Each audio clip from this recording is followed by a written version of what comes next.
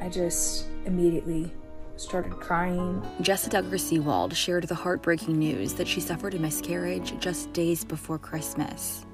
On Friday, the 19 Kids and Counting alum posted an 18-minute YouTube video revealing the shocking update that she lost her 5th child, saying she went into an ultrasound when she was 11 weeks pregnant after noticing she had been bleeding.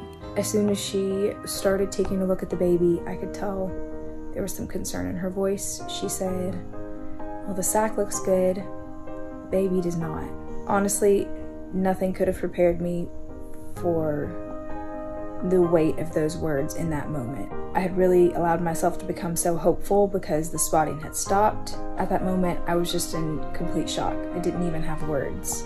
The 30-year-old explained that she had to have a D&C and choked up as she reflected on the difficult and emotional process. Probably the most devastating moment was waking up after the procedure was over and just having this hollow feeling inside because you know that the life that was in you is no longer there, and you never did get to see your baby or say those goodbyes or anything, and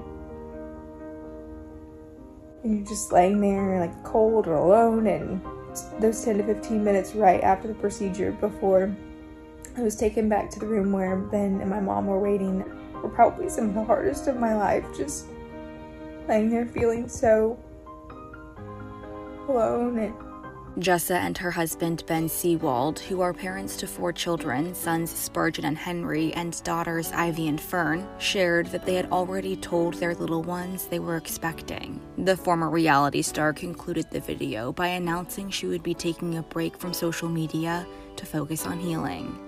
Just taking a break and focusing on recovering. And I have the sweetest little artwork here. When we got home from the hospital and I was taking it easy for those next couple days, Spurgeon brought me this and wanted to hang it on my wall, so it's very sweet.